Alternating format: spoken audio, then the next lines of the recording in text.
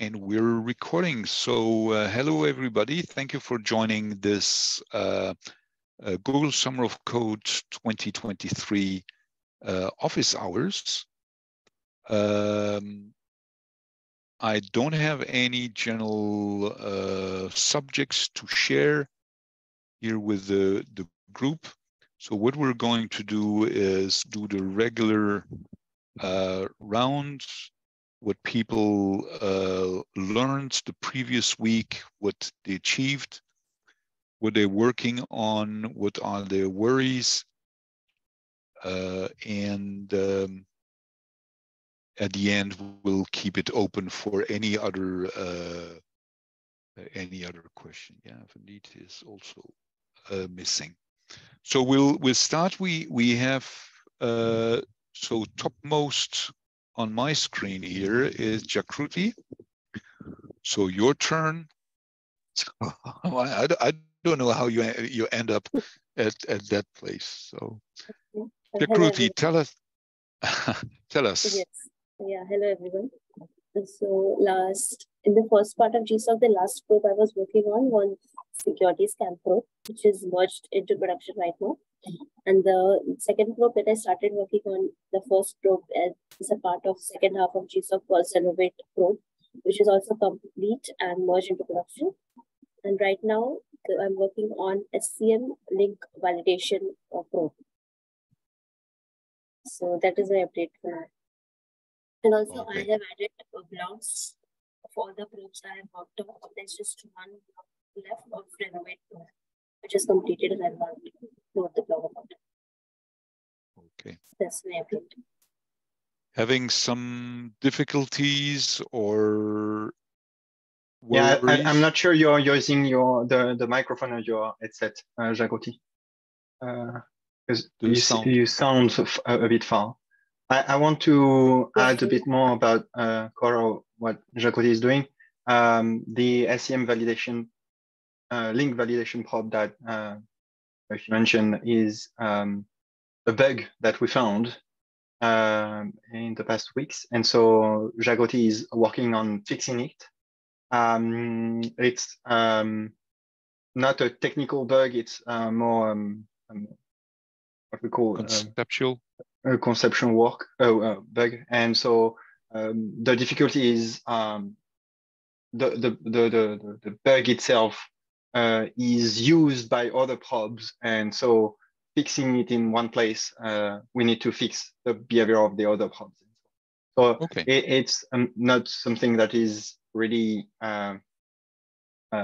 located. It's located. We know where it is, but it's spread a bit across several things, and so Jakriti has to fix the bug and adapt the tests that exist.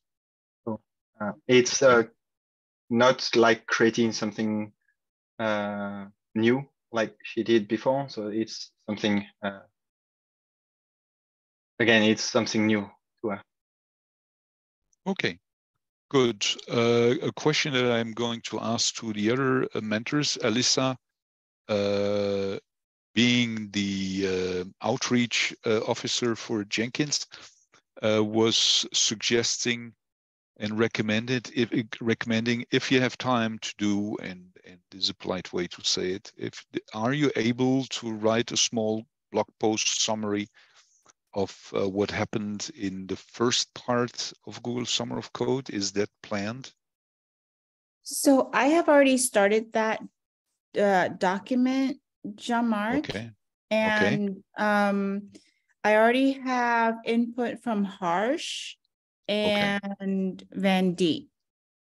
Okay, and so you're building a single document for all contributors, right? Right, and I can put a link in the chat window again for the GDoc. But yeah, I'm hoping. Well, I gave our GSoC contributors the deadline of tomorrow to give me their input. But here is the link to the GDoc. But yes, we've started already. Okay, that's good because it's useful and it gives a good picture of what we're doing. So who didn't give you the input? So I still am waiting for feedback from Jagruti and Ashutosh. Okay.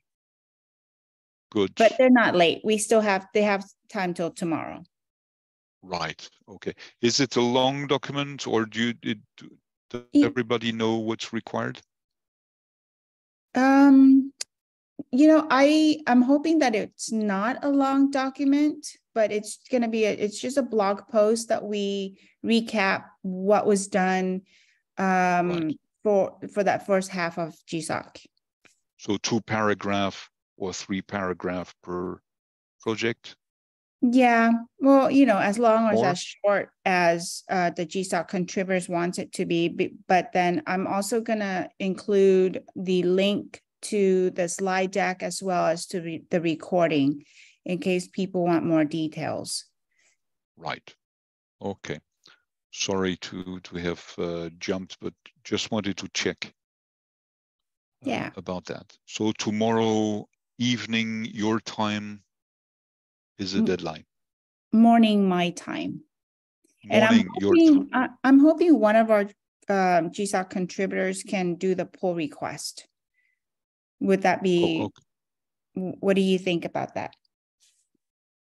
Oh, I can do it. Oh, awesome. Thanks, Chris. Okay. Right. That's great. So we have good teamwork there. Thank you. So next one on my screen is Harsh. Harsh, I'm wondering what you have behind you. Is that a thermos bottle or a pipe? Yeah. Or I don't. It's a bottle for my water. Okay, good. So as we have water, so what else happened on your project and what are you doing right now? So like in the coding phase one, I was stuck because I was not able to get the milestone to code working interactively. But now I am out of it. Like the code is working interactively. So I can officially say that now the GitLab plugin does not use REST-easy at all. It's completely based on GitLab for J. And I am currently working on the test cases for that. And other than this, yeah, I had to go through a lot of debugging into the Jenkins code and into the stapler requests and responses to get it functioning right. But yeah, it's fine right now, and I think it's on a good track. Okay, good. It sounds like a great adventure and nice results. So very good. Somebody wants to add something, Chris? Maybe hang on. Yes, just me and Mark. Okay, so I think the progress is very good, and we have made some really good highways this week or these 2 weeks. So very good work indeed. Hey, very good. So starting well here. The last one I see and who turned his camera on and is preparing himself for the show. So Vandit, tell us what is happening on your side. Hi, Jean-Marc. Yeah, I have completed all the migration of the documentation that was written in AskIDoc. So now we'll work on blogs and some pages that are to be generated with Gatsby. So I think we have officially completed 2 milestones of migrating the documentation. Now we'll only have to work with Gatsby and integrating doc search on both Entora generated and Gatsby generated pages. Oh, okay. Sounds good. Yeah, we are in the ending phase. Yeah, we are in the ending phase, I guess. But I have my exams. And I just got to know. Yeah, I just got to know that they have been postponed a little bit. So I think I'll be able to do some work, or I won't be able to do much work because I have to prepare for them. We'll see. Okay, these are the kind of things you need to discuss with your mentor to organize, but it's important that you find a good balance, especially as you're making good progress. So, okay. Maybe Jeff can say something about the progress? Yeah. So yeah, I mean, Vandit is doing good. I mean, he's meeting the requirements. So I think, yeah, he said like he's working on doxers and the events and calendar pages. So I saw I didn't join the last meet, but I was following the chats and the Jenkins, that alternative channel thing. So I mean, it's good. I mean. Okay, very good. Plans to show the results to some SIGs or to the other? Yep. Okay. So like we plan to show it to the docs of our Asia one, maybe over next weeks, and also we might join the UX call later, but I have to talk to Wendy about it. Very good. So here, that sounds very good progress. I hope that Ashutosh's power problem and water issues. Bruno, can you eventually do a very quick standpoint or tell us? Yes, I was lucky enough to have a short meeting with Ashutosh before the power outage, so I know a few things. We had, for the time being, 3 simple tutorials, the latest of them being Maven tutorial, which works pretty well. And this week we wanted to work with a Python tutorial, and it's working. It's not yet merged, but it's working, which is a good thing. And there was a major step I asked Ashutosh to do. It was about the first steps of CI/CD for our project, which means using GitHub Actions to test our instance, your Docker Compose instance of Jenkins, and it's kind of difficult. What is difficult? He has to learn about what is a GitHub action, first of all, how does this work, and it also has to learn about the REST API of Jenkins and the Jenkins client jar file and so on. So that's lots of things to learn before knowing how to get it to work. We have to start Jenkins. We have to check that Jenkins has started. We have to check that it has finished starting and ready. We have to log in. We have to see the name of the jobs. We have to launch a job. We have to check if the job is running, if it has finished. Wow, it's difficult. It's quite extensive. So to explain to the others, in case people are wondering, because I worked a little bit on that. Why using GitHub Actions and not Jenkins immediately? Yeah, wow. GitHub Actions is quite cheap and easy to start with. Doesn't require heavy infrastructure, and so you can experiment on your own, build your CI toolchain, and as Bruno said, validating that the demo works, is there, that the jobs are. This is the major work and problem. And once a project has something to work, moving over to Jenkins is the easy part. We just need then to apply with the Jenkins infrastructure to have the necessary setup. You nailed it, Jean-Marc. Yeah, but just wanted to have it on record because people might ask why. But GitHub Actions is a very good platform to learn and have I won't say quick and dirty, but easy way to start CI. Jenkins is the heavy duty one, the professional one. Difference between Markdown and ASCII Doctor. You can do much more with ASCII Doctor than Markdown. Okay, finish that. Is there somebody who would like to add or raise a point?